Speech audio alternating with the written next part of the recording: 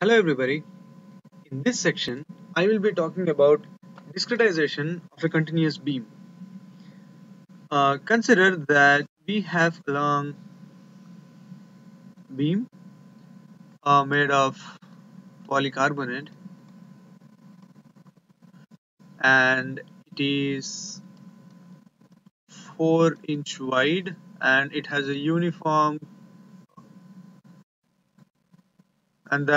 uniform cross section of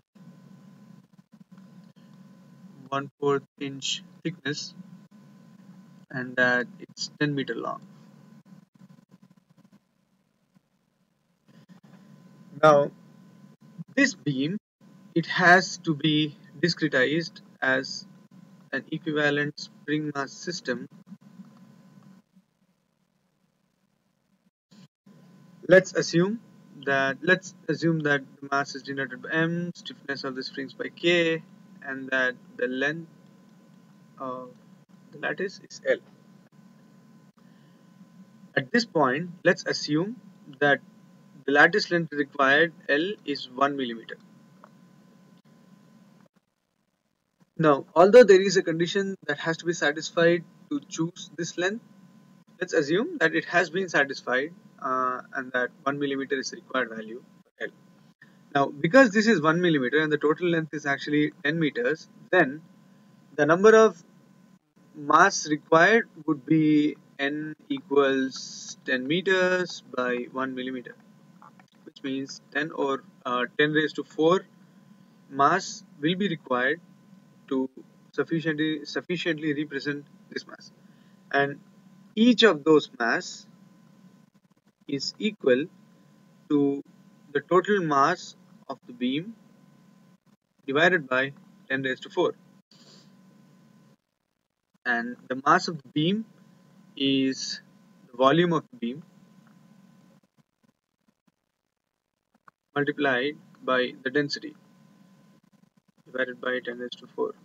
Let's remember that elastic modulus of polycarbonate is known to be 2.2 into 10 raised to 9 Pascal, and that density of polycarbonate is 1200 kg per meter cube.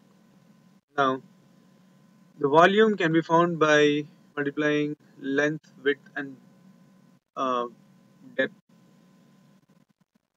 and because we have the value of rho, that is the density, you can directly get the value of this whole thing, and that will be 0.77 into 10 raised to minus 3 kg. So that is the mass, the discretization mass. Let me write that down here. L is 10 raised to minus 3 meter, that's 1 millimeter, and that um, 10 raised to 4 such mass are needed, and that each mass is 0.77 into 10 raised to minus 3 kg. Now that we know how we obtain, I'll get rid of that. The next important parameter that we have to um, find out is K. To find out K, let's remember that bar velocity C is under root E or rho, and that for a given uh, piece of material of cross-sectional area A and length L, if E is known for that material, if we had to represent it as stiffness, then that K would be AE divided by L. Using that same relation and plugging that into this equation, this means E is KL over A. If we just plug this in here, then we will obtain that C is under root KL over A multiplied by rho. Density is mass over volume, and volume is area times length. So that gives C is L times root K over M. So let's highlight that. Um, Now we know how we got there, so I'm gonna take that off. Alright. So because C is under root K, L root K over M,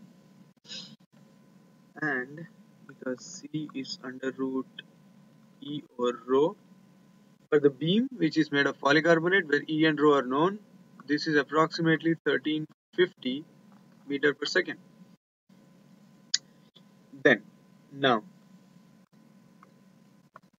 in this equation, C is known, length L is known, mass M is known.